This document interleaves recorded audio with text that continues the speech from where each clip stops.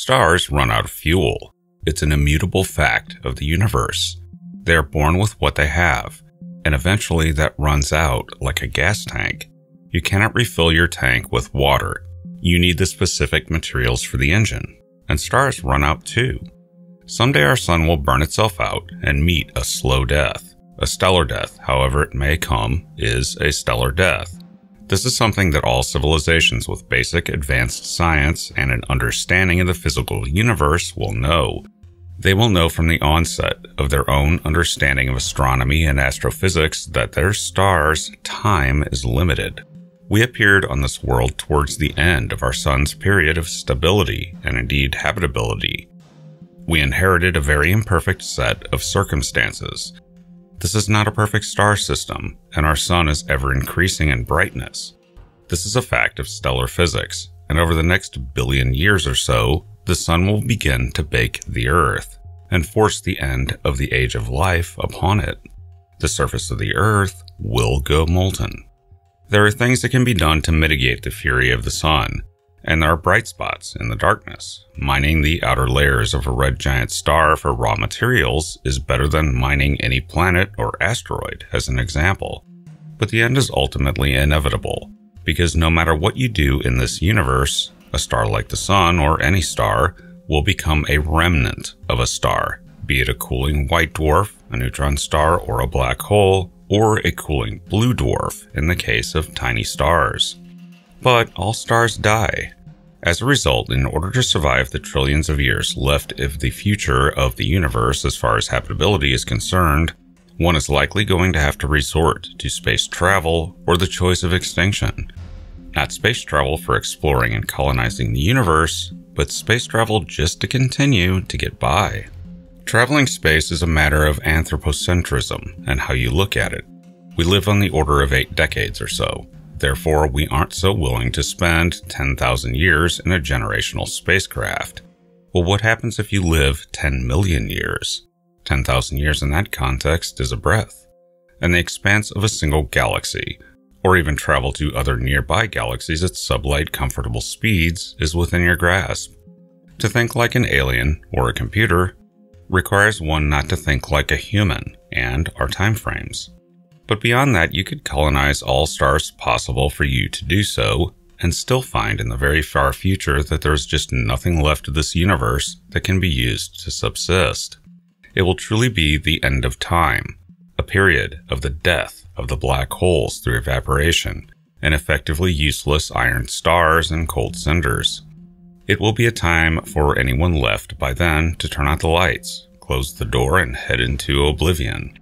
But that is a long time away, trillions of years, and the universe still has the vast majority of its own life ahead of it. And yet there already are dying stars, and indeed, that process of death for the very first stars of the universe has already largely played out.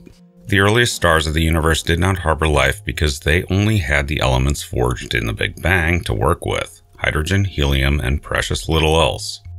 It took giant stars of hydrogen and helium to fuse and explode rapidly to populate the universe with the elements needed for rocky planets, water, and life. But a few billion years after the Big Bang, planets and life started becoming possible in the sense that we understand such things. And as a result of that, we are not the first possible technological civilization, not by far. We are very likely early in the game. The universe is young, but our own planet's 4.6 billion year history that led to us is only a somewhat large fraction of what seems possible, something like half the time planets have had, but that leaves a lot of room for earlier civilizations. It is entirely plausible that there could be civilizations out there that originated on planets twice the age of our own, and thus could be millions or billions of years more technologically advanced than we are. It's also possible that we were slow to develop, and that most exoplanets with civilizations do it much more rapidly than Earth did. But how to travel to other stars is the question. It's possible. There are actually many ways, from generational ships to high relativistic speeds. But one odd reality of the universe is that if you're around a star, that star is moving through space on its own, and over the course of a star's lifetime in a galaxy dense with stars, it will routinely in geologic time encounter other stars closely. offering opportunities for colonization of other star systems for technological civilizations, without having to cross vast distances of space. There have been many, untold many, encounters between the Sun and other stars that passed within a light year or so, sometimes closer, offering accessibility to other star systems that wouldn't require traversing many hundreds of light years across the harshness of space and time. Close stellar encounters offer an alternative to jumping into starships for very long-term journeys, but there is yet another way. Alter the motion of your star while you have time, and send your entire star system to be in reasonable proximity to a star system of choice for colonization, long enough for you to take over a younger, more vibrant star system to ensure your longevity. There are many options for this. One very basic one is the red dwarfs. So we did not evolve under a red dwarf star. We got stuck with a quiescent but relatively short-lived Type G sun. It lived long enough for us to arise, but not that much longer, meaning that at some point we will need to make plans to go elsewhere, somehow, if we are to continue. We may not make it that far, granted, but say we do, or perhaps more importantly, say someone else has, and have created the means to move their aging star around the Milky Way to find better prospects. This is possible, and someone may be doing it, and we may be able to detect it if they have. Indeed, there are now candidates for this. More on that in a bit. This is the idea of the stellar engine, directing the power of a star with a giant sail of sorts or other means in order to use its emitted radiation to propel and steer it somewhere else. At its most basic, the idea is known as a Shkadov thruster. I've mentioned the concept in videos before, but here in more detail. The idea is termed a Class A stellar engine, and it's named after Dr. Leonid Shkadov, who first proposed it in 1987. The idea is this. You create an enormous statite, a mirror, half a Dyson sphere or light sail near your star to reflect its radiation, and yet also balance its gravitational attraction towards its star. It cannot orbit. It has to sit stationary in the direction of the star's motion. The radiation pressure from that would be asymmetrical, meaning that the radiation would be stronger in one direction than the other, pushing the star through a net thrust towards its sail. Voila! The star and its planets move in whatever direction you want the whole system to. This would not be a huge effect. The thrust would be very weak given the size of the objects involved, but would also be eminently stable indefinitely with relatively minimal maintenance. Once you build it, as long as you keep your eye on it, your entire star system becomes a spacecraft that can be steered, but only to a degree, because if the exhaust from it hits your planets, then they roast. So the thrust has limited direction it can be pointed. It would just take a long time, millions of years, to get up to any real speed in this. But if you have the time, you have the means. Class A is often depicted as half a Dyson sphere, but it does not have to be that configuration. There are more realistic ways of doing it. Class B is a bit different in that it is two concentric spheres around a star. Here, the inner sphere gets hotter, while the outer sphere and the difference in temperature produces the ability to do work. But this is not necessarily propulsive, but it is a stellar engine for producing energy. A Class C stellar engine effectively is just a combination of Type A and B, in that it can accelerate a star but also produce energy. There are several designs for this, but there are issues of stability involved with some of these that would need to be addressed. Other ideas over the years include the relatively recent Kaplan thruster, which uses the concentrated collected energy of the star to excite a focused outer region, or regions of a star to create excited solar wind, which can be collected by a ramjet, resulting in directed plasma, which pushes the star along. Another would be the Svoronov star tug, which is a hybrid of sorts between a Shkadov thruster and a Kaplan engine, which increases the efficiency and the power of the thrust. But now there is another option, released recently. In a paper by Clement Vidal, link in the description below, he details an overlooked fact. Most of the ideas thus far for stellar engines focus on single stars. However, about half of all stars in the Milky Way are in fact binary and multiple star systems. And those systems could easily host advanced civilizations, essentially as well as a single star system like our own can. Having two stars changes the dynamics of stellar engines, however, and the paper suggests a very specific circumstance for this kind of an engine. It is envisioned as an engine for a subclass of binary millisecond pulsars, known as spider pulsars, but also stellivores, because they are essentially destroying their companions, though not necessarily through eating them as in a normal accreting pulsar, but blowing them away and producing thrust. This is counterintuitive. Usually when we think of pulsars with star companions, it's accreting material, sucking it from the companion star. Not here, at its most basic. This is where the pulsar is bombarding its companion star so energetically that the companion star's outer layers are being stripped off. This is not normally a star system that would seem of much use, and we do not look at such stars in SETI actively yet. But here, it actually is an advantage, a big one. Interestingly, Vidal's concept is fully steerable. There are a number of effects that can be employed that allow for far greater manipulation of the motion of the star system in question. And there are two types of spider stars, black widows and redbacks, who offer different properties magnetically.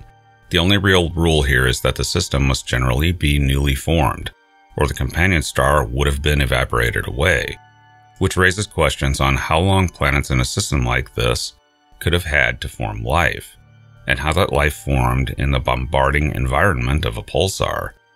But let's say that this method was not an alien civilization's first star, and that they colonized it. Then the equation changes. This idea sounds like science fiction. It is within the realm of physics, and it's still a new idea with a lot more study needed to work out the details. But it does differ from many conceptual ideas in that it would produce a technosignature that we could detect. And in fact, as it turns out, there are candidates for this from the start. The thing here is that hidden deeply in astronomy are questions about pulsar behavior that do not have ready answers. There are strange things that are observed that remain unresolved. One such black widow pulsar system is J1641 plus 8049. This pulsar seems to have changed behavior over two different observations separated by several years. This may be in part or wholly due to observational flaws, but as it stands, the system appears to have slowed down. This concept actually allows for the deceleration of the system. You can point the thrust in the opposite direction of travel and employ techniques to direct the thrust on the companion star itself to do this. This would get spooky if this deceleration is real and a target star can be identified, because if the deceleration is set up to match the target star for capture, and perhaps capture and use it to continue the spider drive with a fresh new star, then that would be a strong technosignature indeed. You can't board the bus when it's traveling on a road, but if you catch up to it and match its speed and jump over, you can. And evidence was found for other pulsars passing nearby other stars, though all objects in star systems generally do this. Oddly, one candidate for that actually is PSR J1959 plus 48, which also shows an anomalous alignment of the system with the motion of the star system through space, which raises eyebrows, because it's not expected for it to likely be that way, yet it is. It is, however, expected with an alien spider stellar engine. And it has to be noted, if you are moving a pulsar just to position it somewhere as part of a pulsar positioning system, these kinds of systems actually are ideal for that. The paper identifies the redback pulsar 4FGL J1702.7-6566 as showing a modulation that could be interpreted as a very gradual steering process in the orbital plane of the system, changing it through asymmetric heating, one of the techniques involved in the concept. Also, oddly, redback pulsars have been noted to be able to switch between accretion phases and evaporation phases, which may be linked to this. Yet another is very weird. The pulsar PSR J1311-3430 is generating thrust in bursts in such a way as to do it in 3 equal sections of its orbital plane. And there are yet more candidates. The bottom line with all of this is that it's very new material, and while there are candidates, they are not yet well constrained as far as their properties, and there could still be measurement problems. We've only known about this type of pulsar since 1988, with the discovery of the Black Widow Pulsar PSR B1957+20, and only more observation will start to pin down the weird circumstances of this class of pulsar, but it does enter the arena of potential technosignatures that up until recent years would not have been envisioned. One thing is clear: if this does turn out to be the case, then we just found, at least, Kardashev Type 2. Thanks for listening. I am futurist and science fiction author John Michael Godier, currently musing. This sort of a stellar engine was not envisioned until very recently. No one thought to look for such a thing, which shows you just how little we know about SETI. You have to think of what to look for first before you look for it, and no one quite thought like this until now. The real search here has not yet even begun. Food for thought. And be sure to check out my books at your favorite online book retailer and subscribe to my channels for regular in-depth explorations into the interesting, weird, and unknown aspects of this amazing universe in which we live.